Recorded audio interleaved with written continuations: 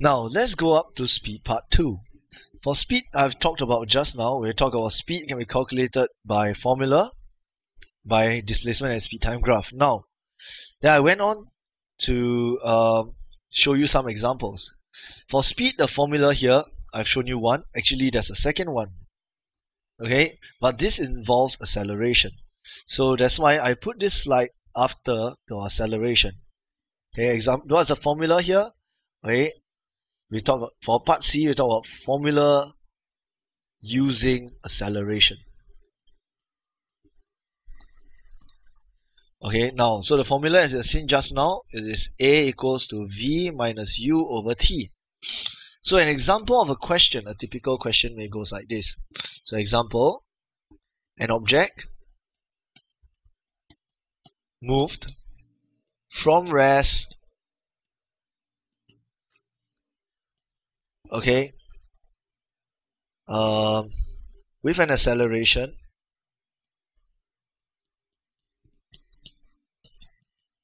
of 3 meters per second, 3 meters per second square. Find the speed at 10 seconds. Okay, now there are some important keywords you must see here. Okay, they say rest. So if they say it is rest, which means that from rest means that u equals to 0 meters per second at the start. Okay, per second at the start. Then I know that my acceleration, okay, this is acceleration, is 3 meters per second square. And the last one, they ask you to find the speed. So the time taken, okay, time taken is 10 seconds. So this is your t. So to look at this, find the speed at 10 seconds. What we're trying to find is, in this case here for this one, the speed at 10 seconds, you're actually trying to find v. We're trying to find v. So let's substitute in. We got 3 is equals to v minus 0 over 10. So doing some algebraic manipulation, v equals to 30 meters per second. Okay, this is very simple here. However, things can get more complicated. This one we started from rest.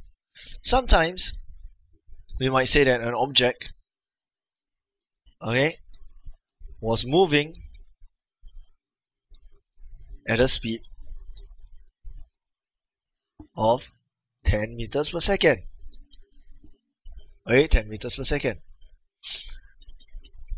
It then accelerates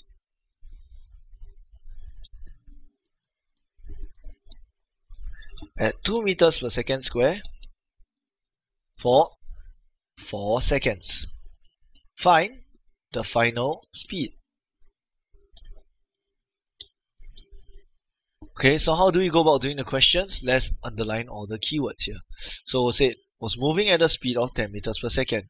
So this must be the initial speed. So in this case here, this will be the u, the initial speed. Then they say it then accelerate at 2 meters per second square. Another giveaway. This one, it must be the A, acceleration. How long did the time take? Okay, we got 4 seconds over here. Okay, this is the T. So how to find the final speed? Same thing, substitute your value here. Okay, your formula is A equals to V minus U over T. So A, we know that is 2. V is the one that we want to find. U is 10 at the start. And then how long was the time taken? 4. So you do some algebraic manipulation. So 8 equals to V minus 10. And after that, V is equals to 18 meters per second. Okay, so this is how you can go about answering speed using formula. So we talked about displacement, acceleration.